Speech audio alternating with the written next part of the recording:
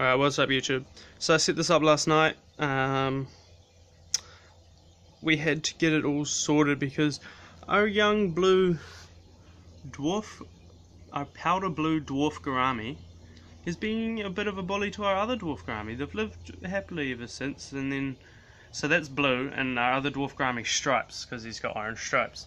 Anyway, Stripes was trying to make a bubble nest, and Blue was all up in his face, getting, you know, being a bit of a bully. So to segregate him, I thought I'd chuck the X-ray tetra in there with him, just so he's not alone and had some familiar tank mates. I think this took me like 20 minutes to set up. Got the heater going. I just got a carbon cartridge filter. And it just spins up to the top, gives it nice, real nice circulation, like if you can see there. Got the little bubbler going in there as well, just coming out of the top of the house.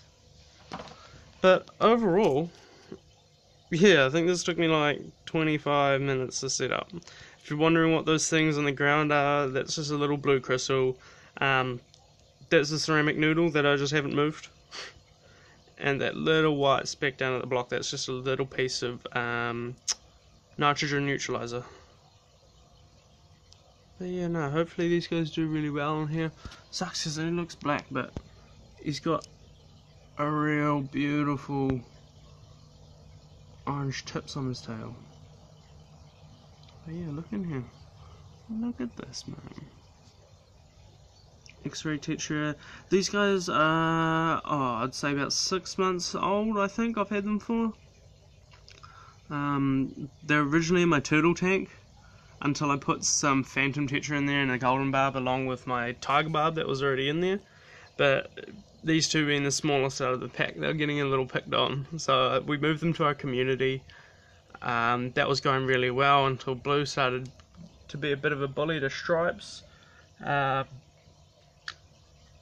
yeah, no, hopefully they do alright. They've been in here a few hours now, so I'll just let them get used to their new tank, let it chill out. Be monitoring this water itself for maybe 3-4 days, because the heater cranked right up to 40 degrees. And yeah, it was a bit scary, but I turned that down and done a bit of adjusting with just everything. And it seems to be sitting at a constant 26.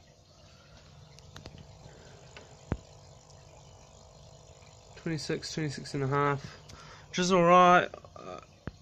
The internet reckons, you know, between 23 and 28, so I say that's pretty good median. Our community's tank stays around 29 degrees, and my turtle tank is at 32, so yeah.